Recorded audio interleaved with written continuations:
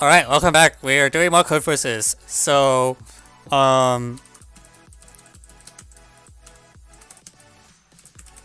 you're given like 3 times 10 to the 5th integers, and you want to count the number of pairs of indices such that some equation is true. Okay, so... What? Okay.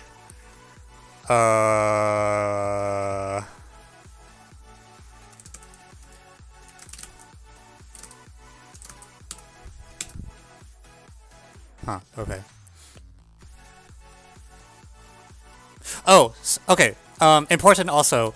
The integers are all different. Wait, no, but they might. Okay, they might be the same mod p. Never mind. I was about to say they're all different because it said so in the CodeForces thing, but mod p they may not be different. So lol.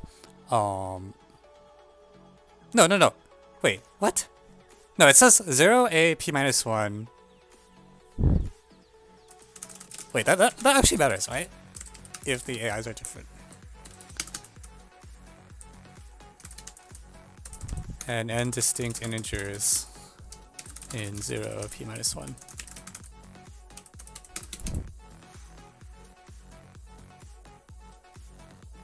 Okay, anyways, where was I?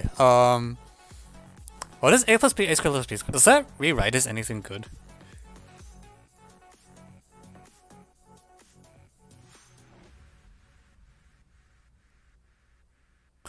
Also, does like...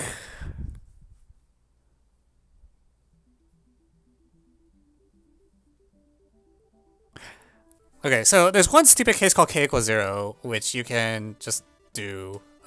That's equivalent to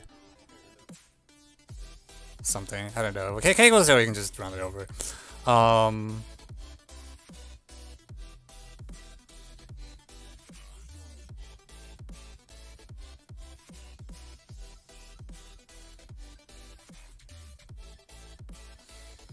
And for any other k, I can scale all the inputs by... actually that's not fair. But it feels like if you get any value of k, the other shouldn't be that different. I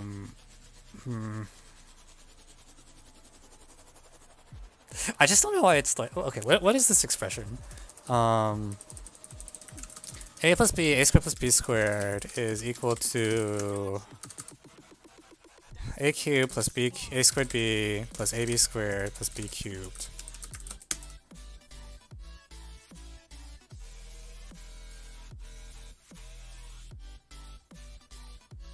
We got a spy.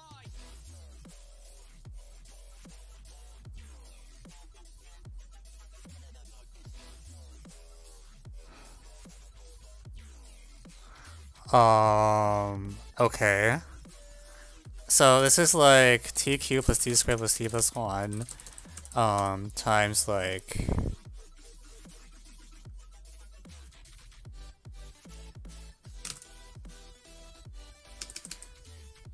So we're gonna let t equals ab inverse. Then this is something, it's like a cubed times this.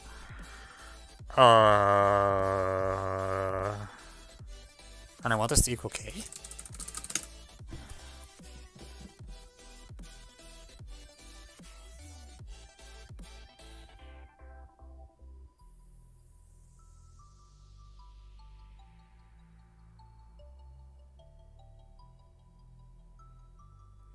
I like a to the 4 o. That's funny. Okay. Alright, yeah, that's a good idea. Okay. Yeah, okay. Well, we do a to the 4 minus b to the 4. Okay, that's why a and b should be distinct. Lol, okay. So it's like a to the 4 minus ka. Yeah, b to the 4 minus kb. Oh, I don't even need to treat k equals 0 separately. Okay, so it just isolates. It's like, okay, very cool. Alright. Alright, I think I can just implement this, right?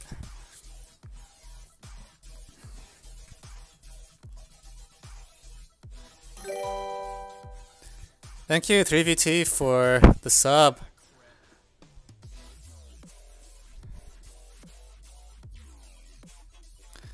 All right, let's implement this. I think I should be able to do this in Python as well.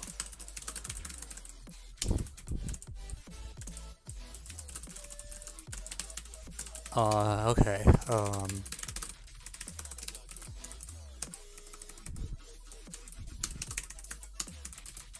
right. So.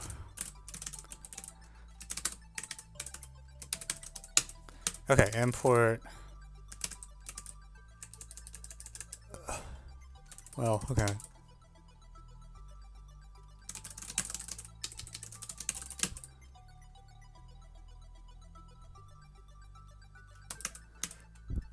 MPK.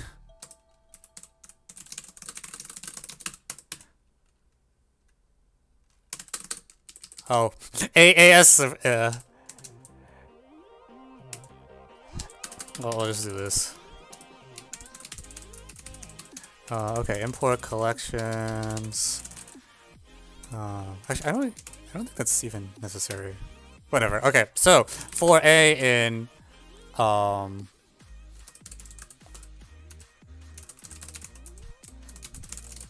okay, so I need a dictionary that's like residues mod p to count, right? And because there's, yeah, 3 times 10 to the 5 should be small enough to do in linear. Yeah, okay. So the value is like pow a for p minus k times a percent p dx. So if x in d else dx equals 1, and then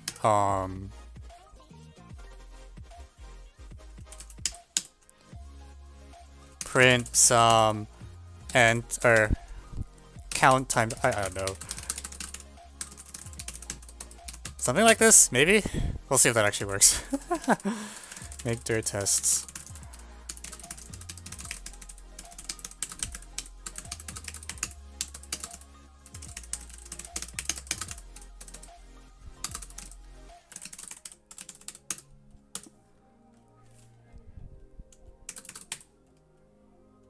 Six, 7, 2, 1, 2, 3, 4.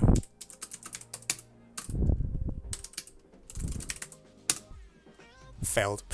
Oh shit! Integer division. Oh. What? No! Wait, what the? Ugh. Ugh. Why is it printing 3.0? Wait, no. What? Is this not how integer division works?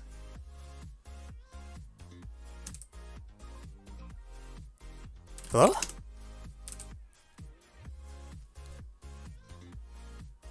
Wait, am I crazy? Is pow non-integer? I don't think so. Actually, it shouldn't matter anyways, because they're keys in a dictionary. Like, I don't read the values of the keys, I just... What?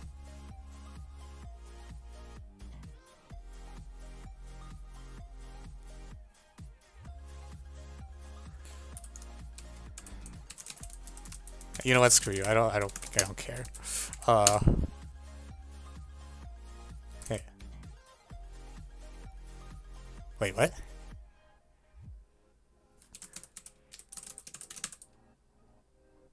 Am I a crazy person? 2, 2, 2. Yeah, what? Wait, how does this not work?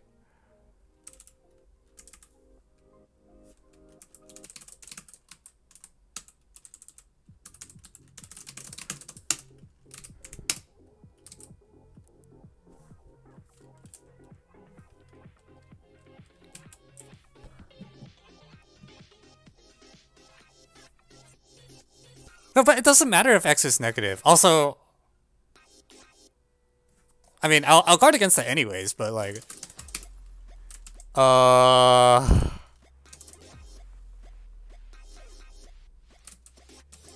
wait, do I just not know how Python works?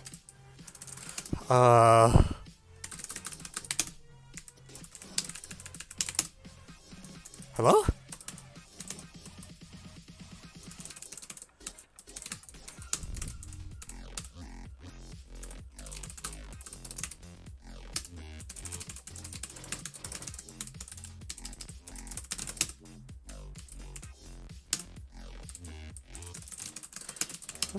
on, fuck.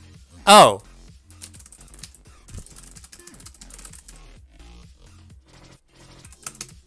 How? Okay, I have no idea how that happened, but how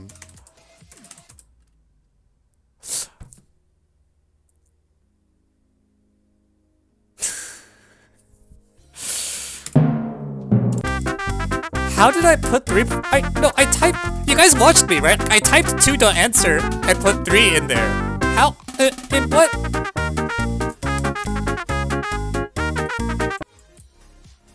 No, am I insane?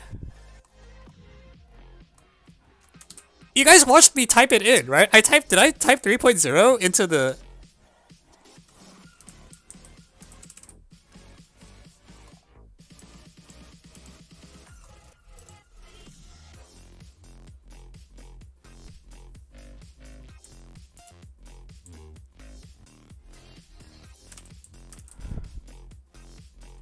Okay, I'll look at the video later to see how I managed to fuck that up. I don't know how that's possible, but it somehow happened. Okay. Okay, it passed. Good job.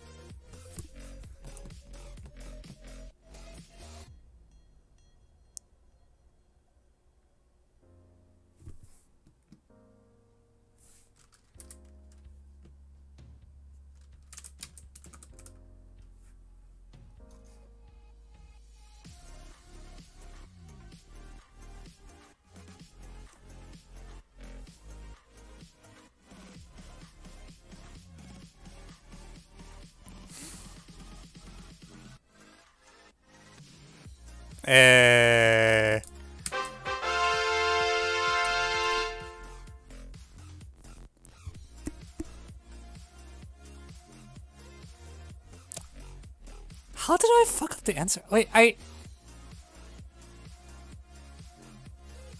didn't watch the video later and figure out how I managed to do that. I still don't understand how I managed to manually type in the wrong answer.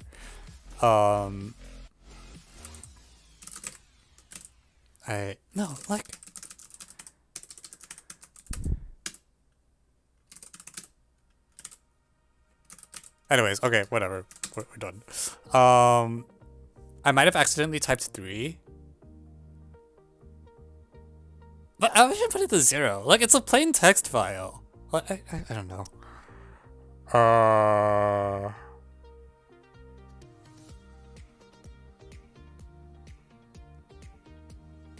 Oh, okay, wait. Okay, never mind.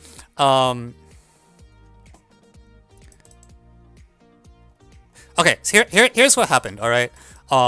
Somehow I put 2.answer in the wrong place. I don't know how I did that. And I put 1.answer in the correct place. So it failed here, and then here it wrote the wrong answer 3.0 to the... It said there was no answer given. So I don't know how I managed to screw that up. Oh, I think I just never typed 2.answer. Alright, that explains a lot, actually. Okay, now we know, alright?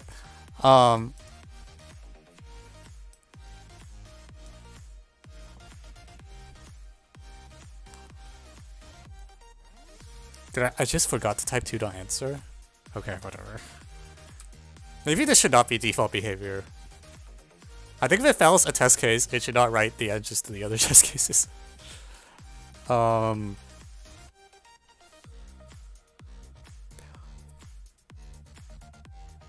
fact, I'm gonna change that now, so I know that never happens again.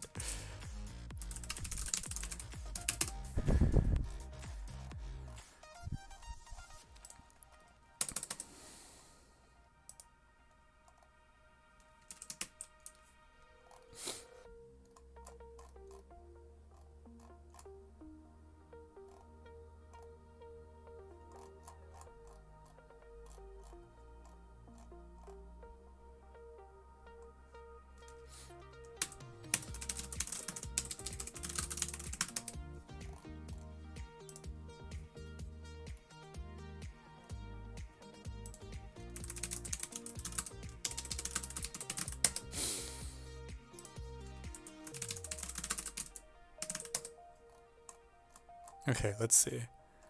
Yada yada yada yada.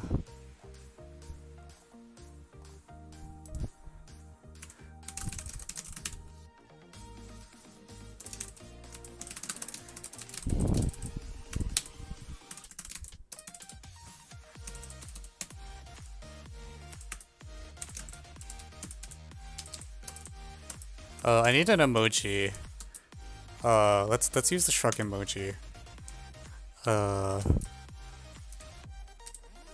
Do I not have? Oh fuck! I don't have the emoji thing on this account.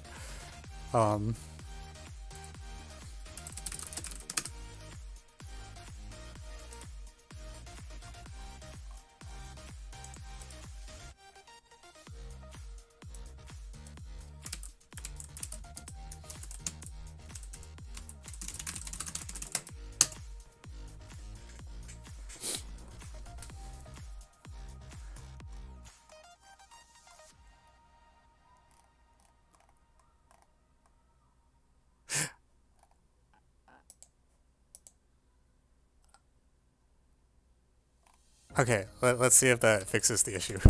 Okay, so we're gonna rewind to, we're gonna delete to.answer, and we're going to deliberately fail, and make sure that it does what I think it does. Okay, and then, okay, cool.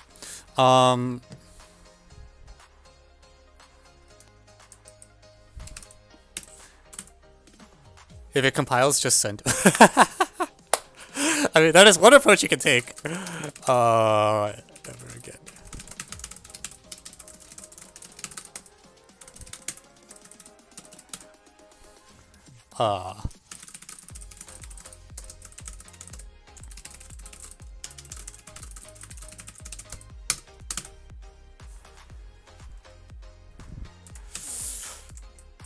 All right.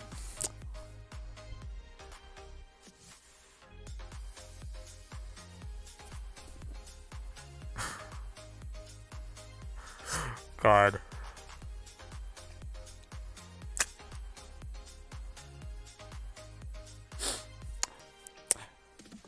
Yeah, it just doesn't occur to me to like debug the debugger. Like usually I'm just like, what did I mess up? And it doesn't occur to me that maybe the problem was in the debugger. Yeah, also yeah, interactive problems are so annoying to check. Oh my god. Alright, cool. Anyways, alright, hope that was entertaining. We're moving on. If this goes up on YouTube, which it probably will, yeah, now you know. Don't test your code! Alright, bye.